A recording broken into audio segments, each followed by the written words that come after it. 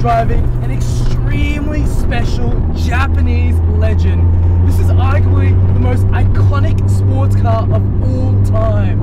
Built from a completely different strain of cars to every other vehicle known to man. This is the culmination of decades of Japanese engineering put into this final offering. This is none other than this 2001 Mazda Series 8 FD3S RX7, and it is the complete package. Everything that you can possibly think of has been done to this vehicle, and it's the showcase of the true beast within this Rotary legend. Though the RX7 started not just from the FD, but it has a long lineage from Genesis with the SA22 and the FB. They were the building blocks of what this car is, and then came the FC, and then the 13B turbocharged engine then came into play, and then from there it all went completely berserk. And if you watch anime, you'll know this car from Initial D. You even had the video games. The Initial D video game, you had MT and Gran Turismo. But if you weren't into video games, this car was also a sheer force on the racetracks, and in every single aspect, this car was just a winner.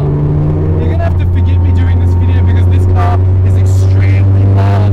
It sounds as though a jet is about to take off in this car. All the whistles, the noises, and the sound of that boost. This car has a fully built, bridge-ported 13B turbocharged engine that was built by Kensei Autoworks, and it's pushing out 495 rear wheel kilowatts. And yes, you may be wondering, is it just engine mods that this car has? Because no, it has the complete works for suspension modifications, and the owner has actually told me he spent more on getting it to handle just right rather than the power alone. So it's extremely stiff in this cabin, and you're going to hear a lot of rattling that's attributed to the control arms and the bushings. The full modifications on this FD RX7 is so long and extensive. Honestly, I can't remember the full mod list, but I'm going to leave it in the description for you guys to witness, because this car is quite literally the dream FD RX7. I can't wait to see what this car has to offer. If you guys want to see epic car reviews and some more automotive related content here on YouTube, consider subscribing to the channel. And let's get straight into it, shall we? Sitting at 3,500 RPM. Let's give it a little hit.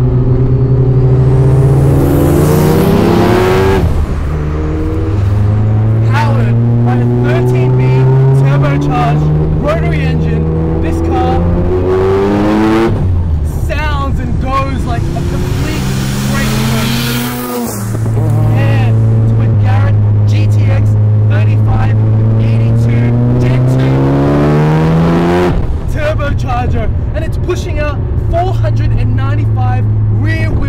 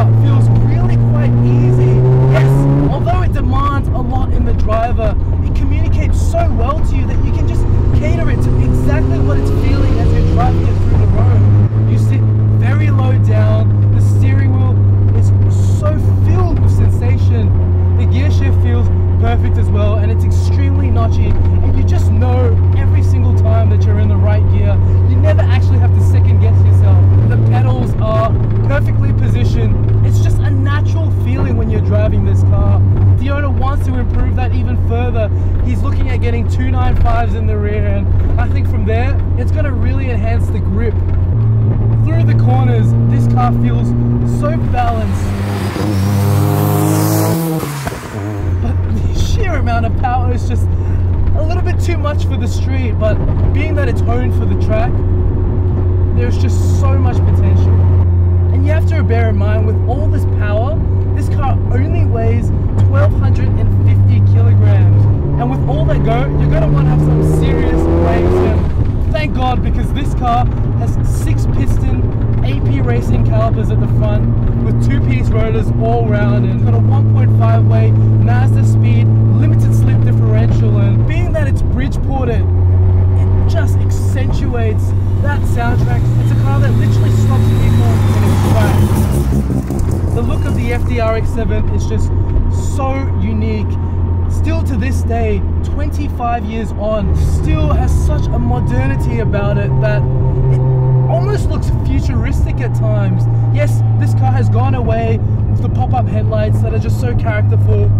The replacement are sleek RE Amamiya glass headlights, and they really bring out a contemporary feel and look about this car. RE Amamiya are known for designing extreme RX7s, and when it came to the FD, they really pushed the boundaries of what can be done onto this vehicle. And this car sports the full body kit from RE Amamiya. It doesn't stop with just the RE parts. It's got Gannon door mirrors, TE37 sagas, and in this innocent blue paintwork, I think it looks subtle without being right there and in your face. It almost goes unnoticed in this blue paintwork, but I like that about it. It looks stealthy and sinister. At the end of the day, it's still a street car, and in following that trend, it doesn't have a wide body kit, it doesn't have a big GT wing on it, and it's not an obnoxious color.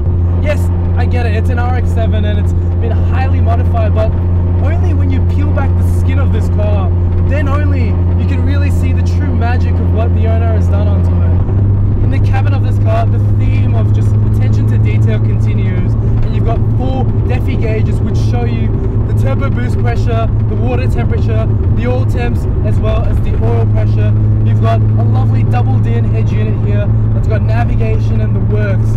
In front of me, you've got a Haltech CAN gauge which shows you the full diagnostics of this vehicle. At my fingertips, you've got a personal Nardi steering wheel, and I'm sitting in a set of bright GS carbon buckets.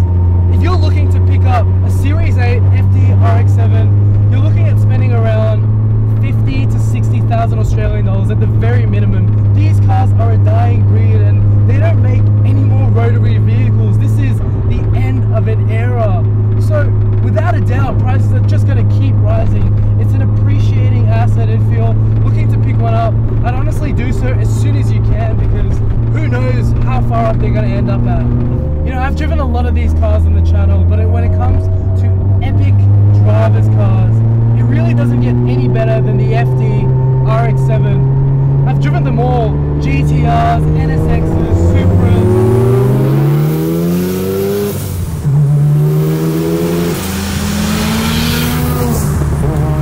There's something about the FD RX7 that just pulls my heartstrings, and I just can't get enough of it.